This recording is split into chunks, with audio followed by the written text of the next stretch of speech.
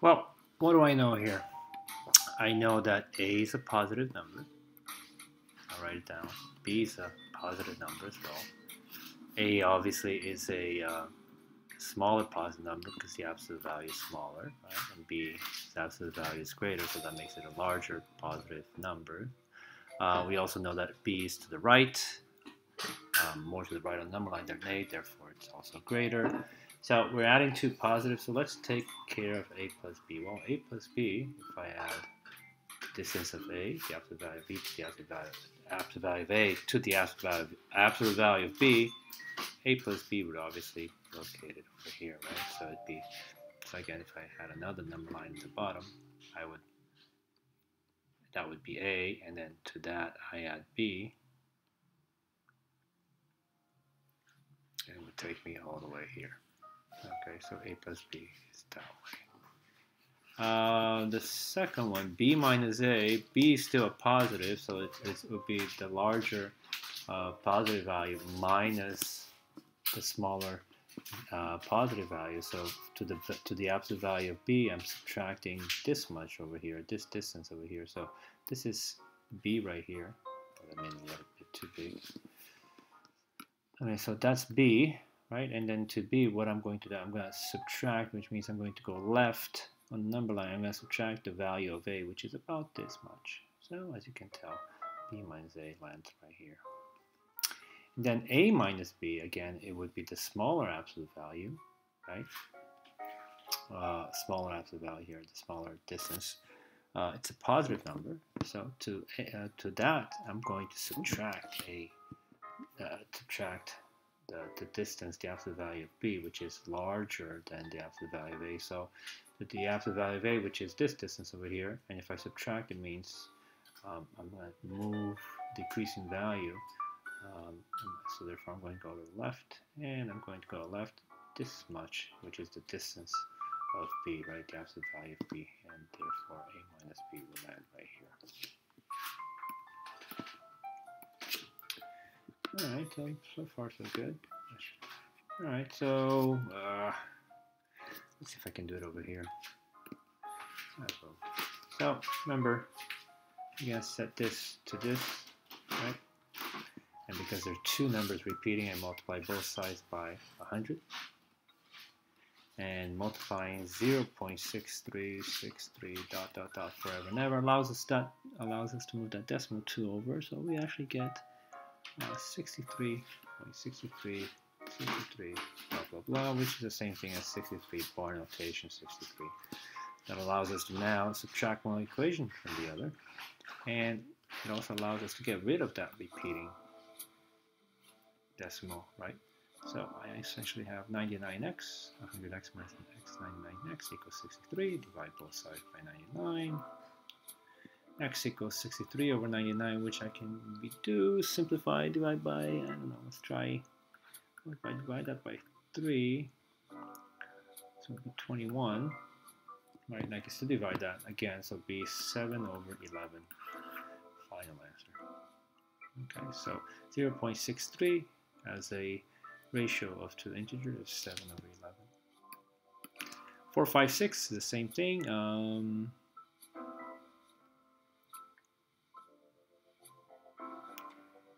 And let me set this. Lower that just a little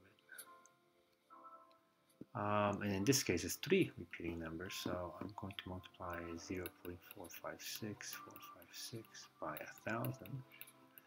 And that allows us to move the decimal 3 over, and we get 4.456.456. So let's rewrite that. So we're multiplying both sides by 1,000. That's 1,000x, and over here is 456.456 repeating. Again, that allows us to do this. We get 999x equals 456. Divide both sides by 999.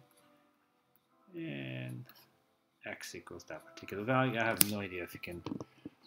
You can divide by 3 because 999, the sum of all the digits is 27, and the top one is sum of all the digits. 4 plus 5 plus 6 is 15, and 15 can be divisible by 3, so you can divide that. And you know what? I'm going to cheat. I'm going to use my calculator. 456. Is that 999? We can simplify.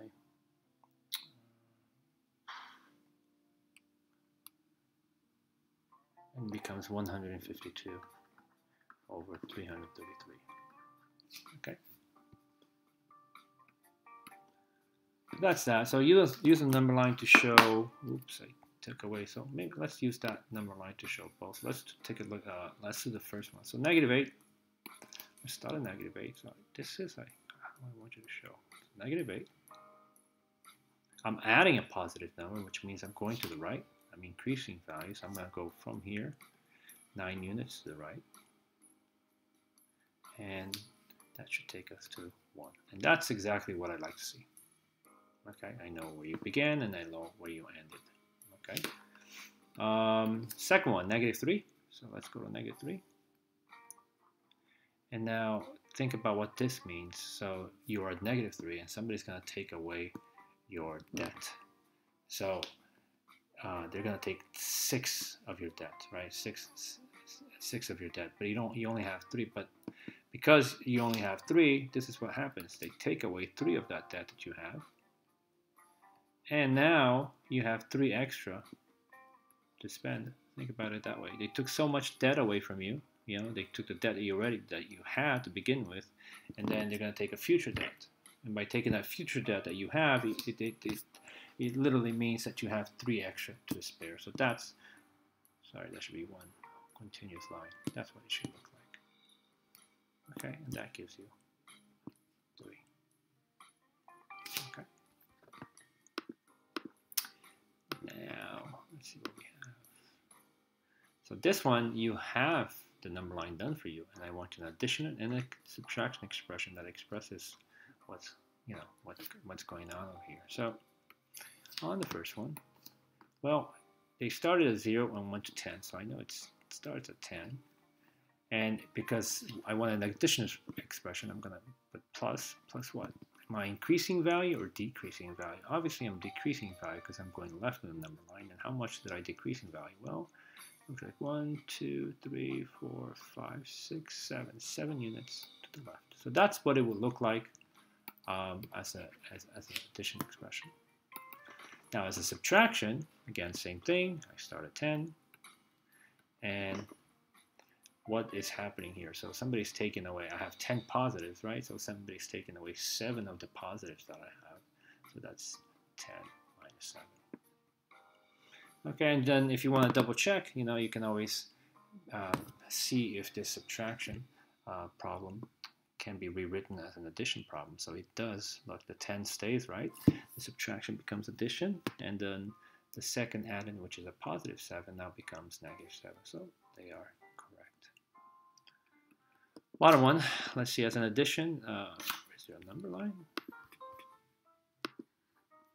There is. So it's, where am I? So we start at -4, and we want an addition expression, so I have to put plus there. So now it's a matter of, am I adding a positive integer or a negative integer? Well, obviously it's going to be a positive because I'm going right. How many units do we go right? Well, 1, 2, 3, 4, 5, 6, and that gives me the answer of +2. Sorry, +2. As a subtraction expression, well, I still start at -4. And then what am I subtracting here? Well, so think about this again, right? As the previous example, you're at -4, and somebody's going to come in and take away all your debt, all your negatives, right? So they took all your 4 negatives, plus they took 2 future negatives that you still haven't spent, which literally means that you have two extra dollars because they took away more debt than you had. So they took away -6, and that again gives you 2. Okay, and as you can tell, you can double check. -4 is -4. Subtraction becomes addition, and opposite of -6 is 6. So they are exactly the same. 7.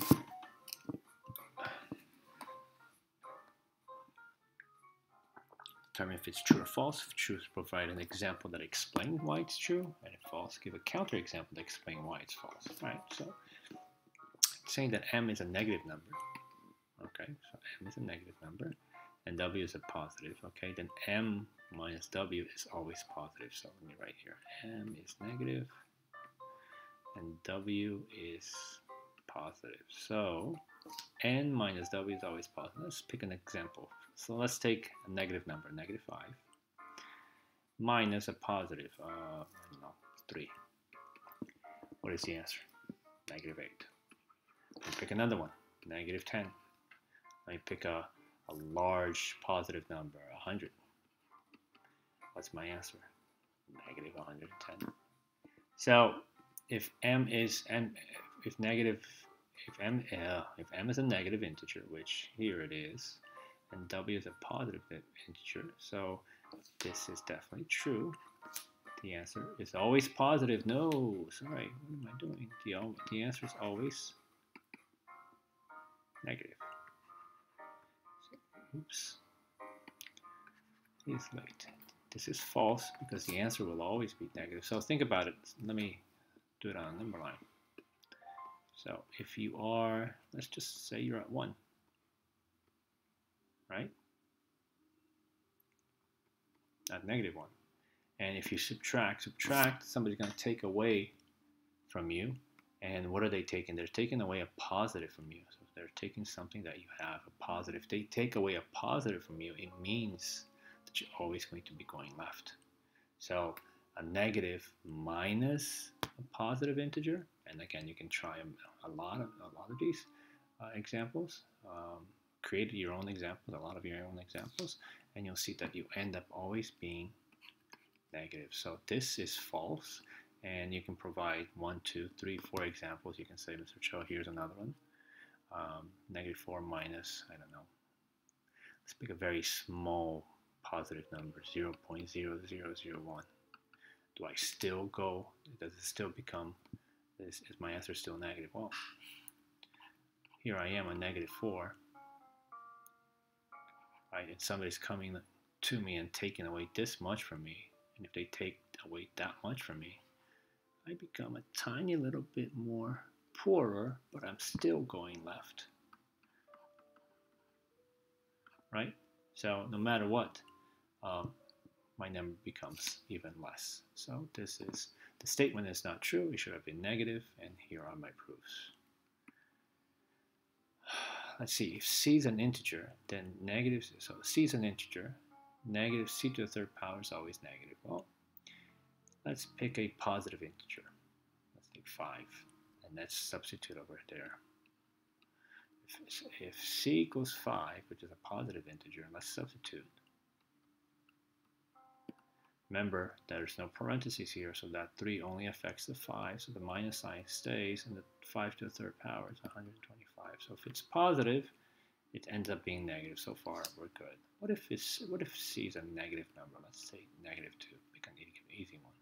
So c is negative 2. Let me write this again. Let me write over here. And then let's replace the c with negative 2. So that minus was already there. I'm taking the c out, and I'm going to replace it with negative 2 and take it to the third power. Well, negative 2 to the third power is negative 2 times negative 2 times negative 2, which is negative 8. And then don't forget that there's that minus sign outside, and that negative is that negative. Makes it go positive. So here is an example where c is an integer, right? And is the answer negative? No, the answer is positive. So this is also false. And then you would provide me with an example that explains why it's false. And there's an example. So when c is a negative number, a negative integer, it's not negative. It actually is positive.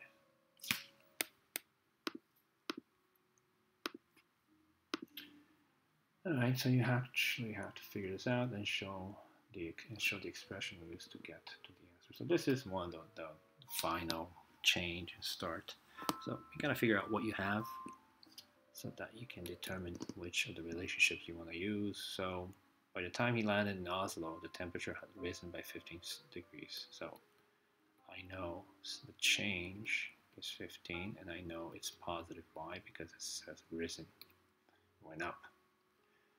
The chilly temperature is negative 4, so it went up, and the final temperature, right, is negative 4.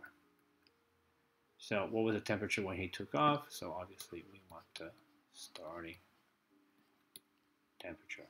So remember, final equals start plus change, and then what else can we say? We want to start, so start is final minus change. All right, so that's the one we're looking for. So starting equals final, which is negative 4, minus the change, which is 15, and negative 4 plus negative 15. I'm going to change the subtraction problem to addition, and I get that the starting temperature was negative 19. So that makes sense. It was negative 19, temperature up by 15 degrees. It's still cold, but it's a little bit less cold. So, right, so the starting temperature was negative 19.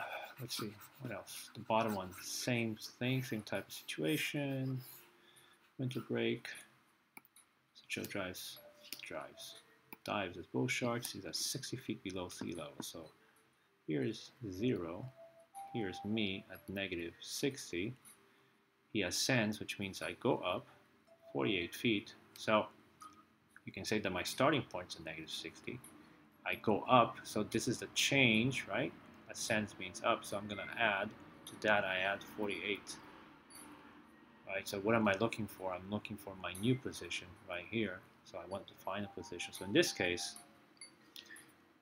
it is actually final equals start plus change, and we can put it right here. So that my final position in the water is the starting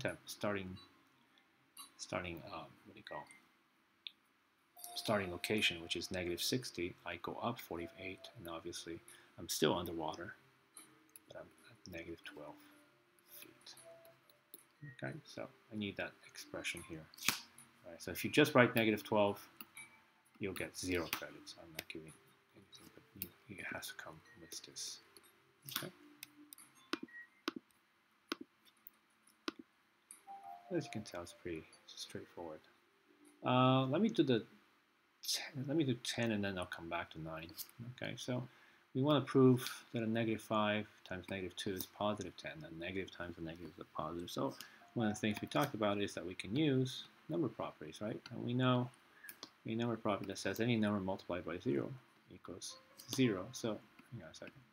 So we're going to set this to equal 0. Right, I'm going to use this relationship to come back and explain why a negative times a negative. So let's set it to 0. And in order to set it to 0, this needs to happen. We're going to have to change a couple of things. If I set it to 0, the inside has to be negative 2 plus 2. So let's, right?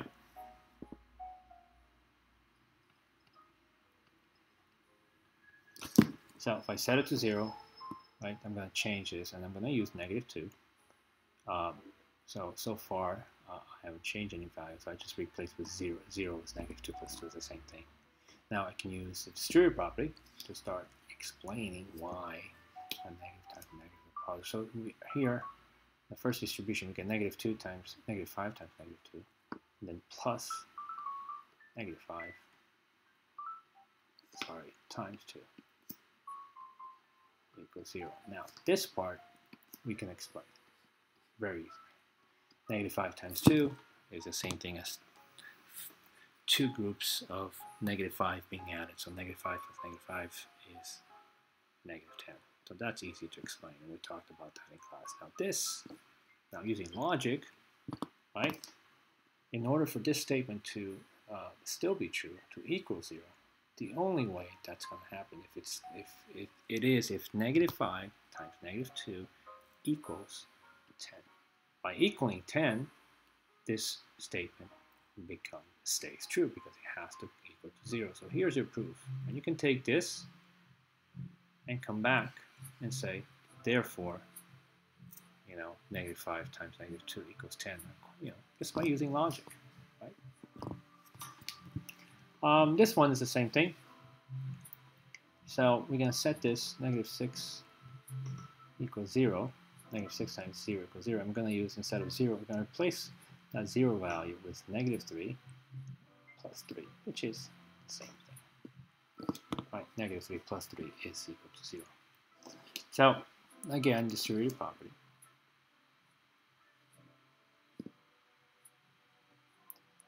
In this case, let's see, well, that's still 0. So, in this case, well, we can say that, let me multiply actually this out first. And in this case, let me multiply this times 3. So, you can argue with me and say that we're taking 3 groups of -6 plus -6 plus -6, which equals -18. And then here, again, by logic, the only number that can make this equation true is if it's -6 times -3 is +18. Right? So I think with a positive times a negative or a negative times a positive, you might even just go. You might even just say, hey, I can go and say that there are, it's -3 plus -3 plus -3 plus -3, 1, 2, 3, 4, 5. Sorry, sure. Let me clean this up. Okay, so it would be even easier if you use -3 plus -3 plus -3 plus -3, and that all equals -18, right? Because 6 times -3, I'm going further and further and further to the left of the number line because I keep adding -3 to my value. Remember that multiplication is repeated addition, right? So if you use this, that's fine with me too. Okay. All right, now the ones that might, yeah, they're not that difficult. It's just numbers. Let's see if I can do this. I'm going to substitute. Let's do the easy ones first. Y minus z, y is -4, minus, and z is -5. So that's how I would write it. Remember, if I could just take out the y, right, we're going to replace it. Take the y and replace it with exactly the value. So even better, I'm going to put parentheses here. So every time you have a negative number, I would put parentheses. So this becomes -4 minus -5, which you can rewrite as an addition problem. And then obviously the answer is 1. Y plus z, y is -4, again putting parentheses, plus, and z is -5. Now we're going further to the left, so this is just -5. Z minus y, so again let's substitute, and that's, I think, is the most difficult part, the substitution. Z is -5, so let me write -5 in parentheses. Minus, and y is -4. Over x plus 5, x is 3 plus 5. Okay, so we're going to have to evaluate all these numbers inside and then take the absolute value. Don't need to rush here.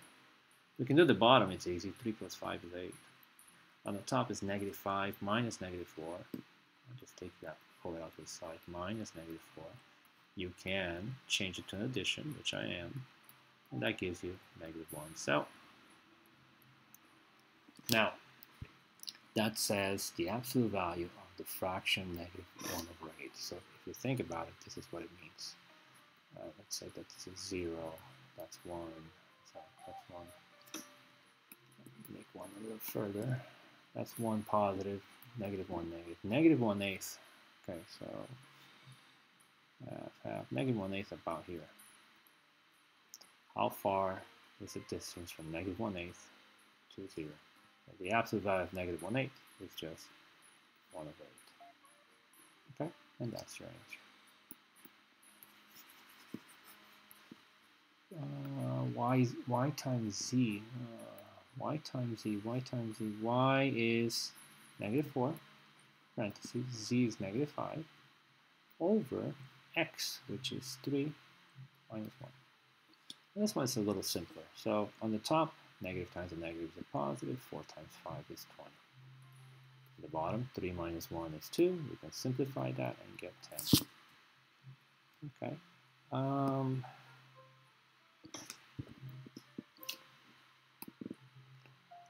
I don't know why y is in parentheses, but well, let's put in parentheses. So it's negative 4 to the second power plus 2 times negative 4, and I'll put in parentheses again, minus negative 4. Ugh. So negative 4 to the second power, 16, plus 2 times negative 4 is negative 8.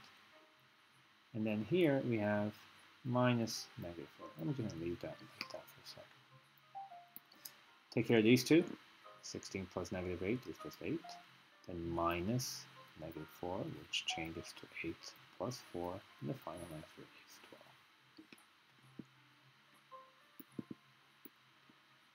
Substitution. It's minus. That's already part of the expression. So, and then x to the third power.